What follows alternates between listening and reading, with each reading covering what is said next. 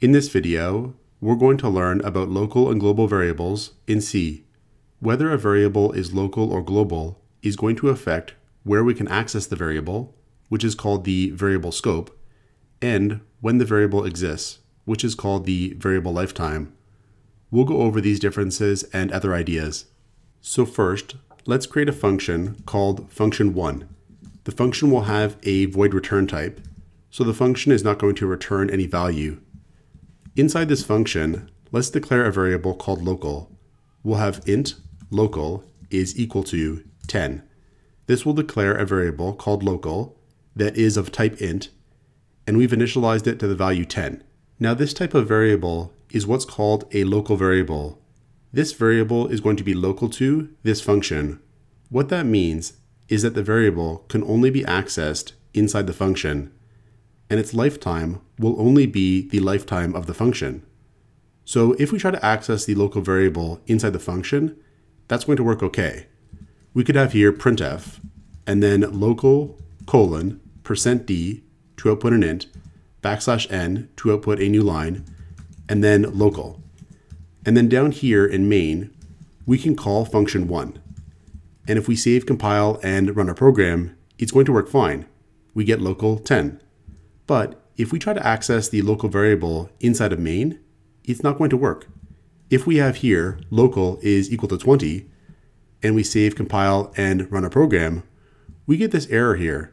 It says use of undeclared identifier local. What this error means is that there's no variable called local that can be accessed within the main function. This variable local has the scope of this function here. That means it can only be accessed within the function body of this function. Sometimes we call variables like this function scope variables. Now this would be the same if we had a function other than main. So for example, if we made another function here called function2, and function2 tried to access local, let's say function1 calls function2. If we save our program and try to run it, we get the same error here, use of undeclared identifier local. So the variable local is local to function1, and that means it can only be used inside function1.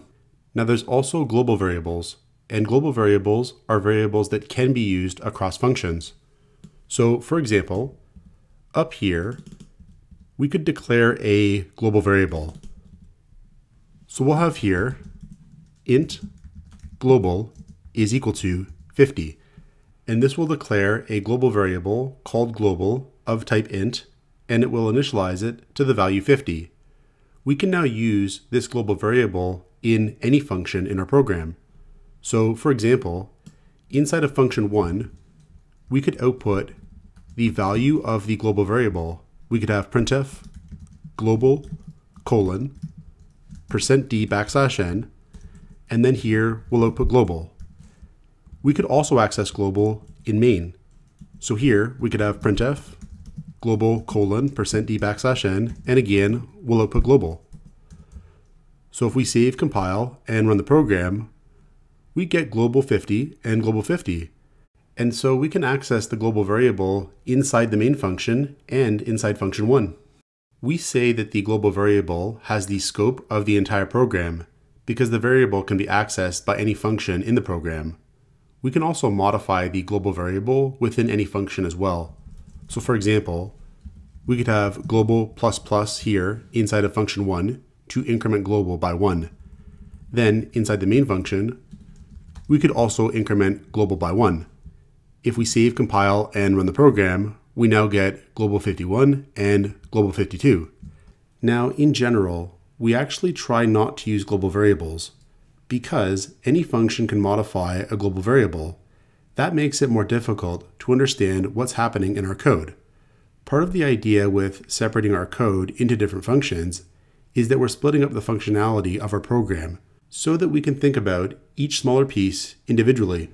When we use global variables, we connect these pieces of code together again, making it harder to think about how our code is working.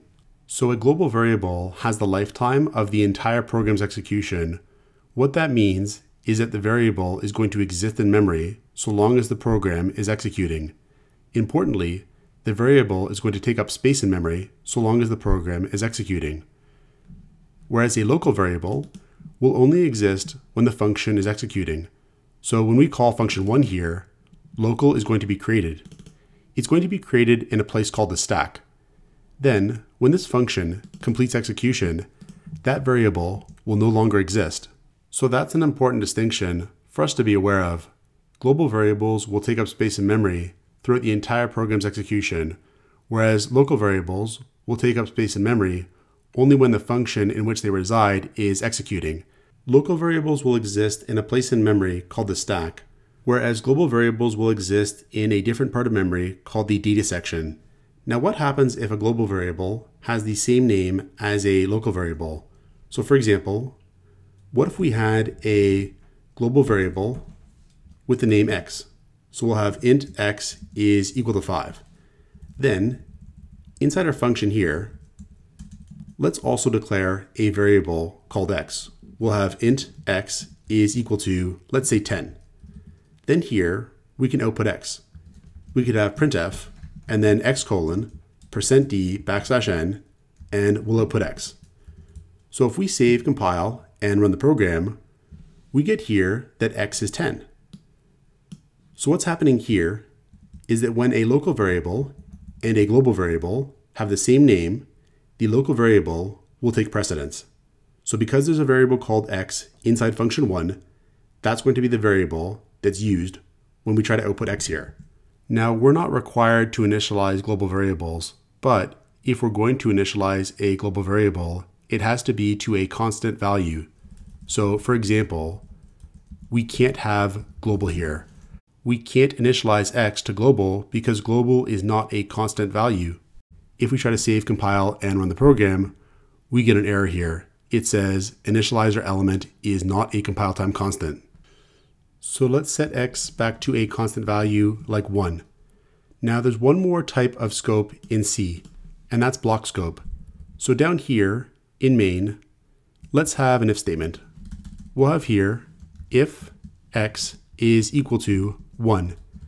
And this here is a block for the if statement. So if this condition is true, this block is going to execute.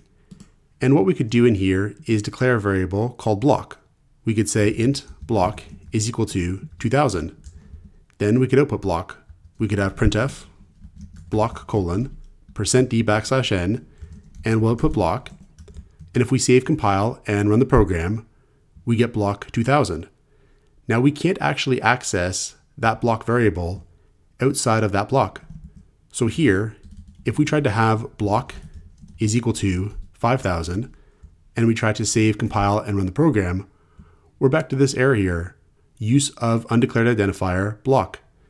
So variables declared inside a block will only have the scope of that block.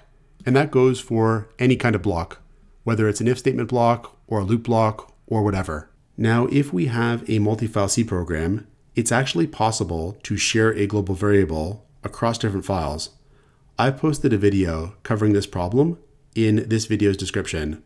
So this is the difference between local and global variables in C. Check out portfoliocourses.com, where we'll help you build a portfolio that will impress employers, including courses to help you develop C programming projects.